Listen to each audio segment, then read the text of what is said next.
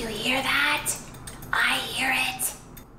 Crunchy bottom rice! Hi, welcome to Yvonne's Taste of Asia. Every 2 weeks, I'll be showing you how to make my favorite dishes from 10 different parts of Asia so you can see how easy it is to make one of these delicious, authentic dishes right at home. No need to travel thousands of miles or spend lots of money at a restaurant anymore. And most importantly, you'll learn how to make something super yummy and impress your friends and family. Welcome to our 4th episode. Today we'll be headed to Western Asia, specifically to Iran. Dee-dee-dee.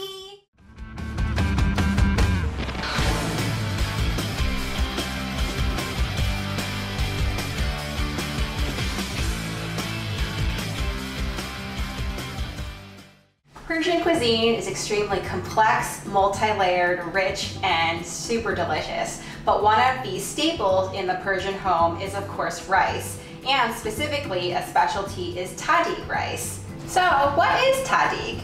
In Persian cuisine, rice is often prepared by steaming with oil or butter to create a crispy layer of rice on the bottom of the pot, called tahdig. Ta means bottom, and dig means pot in Farsi. It's literally what happens at the bottom of the pot, and thus it's known as bottom of the pot rice, or scorched crispy rice. Many cultures have this, and as a child, I always looked forward to the crunchy rice on the bottom of the pot that my grandma made, as well as in Cantonese clay pot rice. There are many different ways to make tahdig, including with yogurt as well as with lavash, but today we're going to keep it short and simple so that you can understand how to make this delicious bottom of the pot rice with a few basic ingredients. So we're going to get started right now. So we'll begin by looking at our ingredients. To make tahdig, of course, we'll need some rice. So I've got 2 cups of extra long grain white basmati rice that I have cleaned. In order to clean the rice, you want to clean it in several washes of water. I typically do 4 to 5 until the water runs nice and clear. Soak it for about 4 hours. Then we'll also need a little bit of fat, so we have 2 tablespoons of butter as well as 2 tablespoons of vegetable oil. I've got avocado here. Salt. Unlike in East Asian cuisine where the rice stands by itself and there's no extra seasoning added, in Persian cuisine, in tahdig rice, you'll always need salt to season the rice to give some extra flavor. For color and extra flavor, we also have half a teaspoon of saffron. Saffron. It's basically like threads of gold. The saffron's going to add some additional color as well as additional flavor to this delicious rice. I'm going to start by adding about 7 cups of water into a pot, and I'm going to bring this to a boil. Now we'll prepare our saffron. We'll add in just a pinch of salt, then use the back of a knife or a little pestle and just mash the saffron against the salt. This will help unleash and unlock the different aromas and delicious flavors of the saffron. Now we'll add in 3 tablespoons of hot water. Once the pot of water has come to a boil, we're going to empty in our drained rice. Then we'll bring the rice back to a boil for about 10 minutes. The grain should be nice, long, and soft, but still hard in the center. Now we'll return the pot over medium heat and then add in the oil and the butter. We're going to add in 1 tablespoon of the saffron liquid. Stir to combine. Now we'll remove it from the heat. Now we're going to add all of that rice into this pot. We're going to make sure it's nice and mounded in the center. We're building the rice mound. Ooh, you're still watching. You're still watching. Make sure to hit the like button. Now we're going to get ready to steam the rice. So to do that, we're going to put the pot back over the stove. I'm going to take the end of a wooden spatula and just poke about 5 to 6 holes to allow the steam to release. Now I'll turn the pot on medium heat and leave it uncovered until it starts steaming in about 7 to 10 minutes. So if you look closely, after about 7 to 10 minutes, there's going to be some wisps of steam coming out of the rice. At this point, we'll add about 2 tablespoons of oil, 1/4 cup of water, and the remaining 2 tablespoons of saffron water.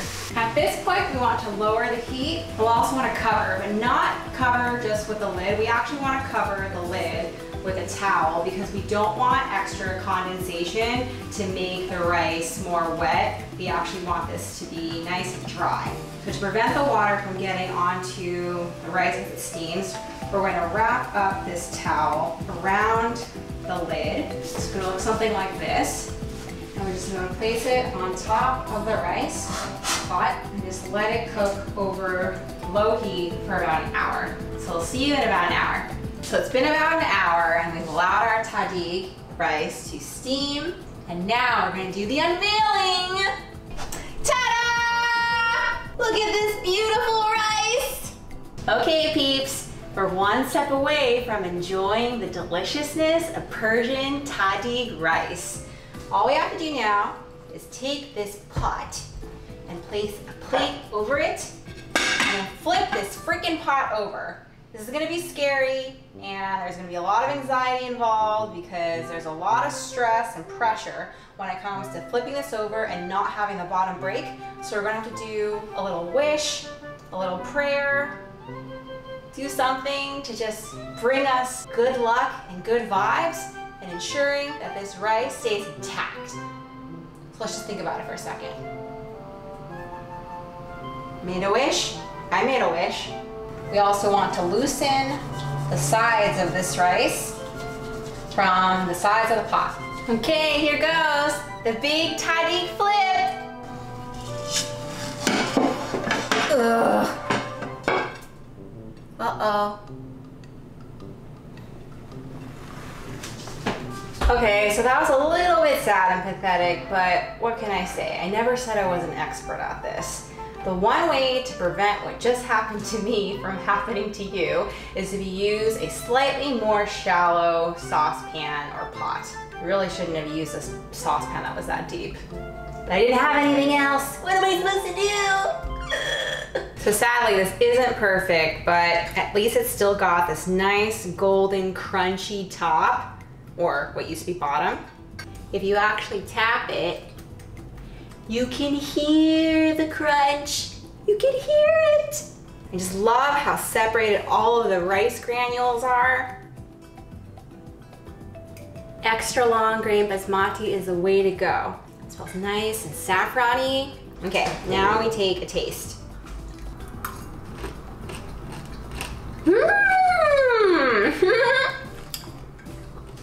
Can you hear that crunch? I can feel it. That's perfect tahdig. Okay, well not perfect as in picture perfect, but perfect in the mouth. Saffron-y, a little bit salty, beautiful, nice, fragrant basmati. Ugh, love this rice. Whoever thought to capture the gloriousness of crunchy bottom rice is a genius. So this wraps up yet another episode of Yvonne's Taste of Asia, where I show you how to make some of my favorite dishes from various delicious countries across Asia. No need to travel thousands of miles or spend tons of money in a restaurant. All these dishes are very able to be made by you in your own home kitchen. But for this dish, just remember to use a more shallow pot. So thanks again for watching. I hope you enjoyed this episode and found it entertaining. If you did, please give it a thumbs up. I would love to hear what your favorite rice dish is. Please subscribe and hit the bell icon to receive immediate notifications as soon as I upload my next video. Thanks again for watching and hope to see you next time. Bye! Crunchy!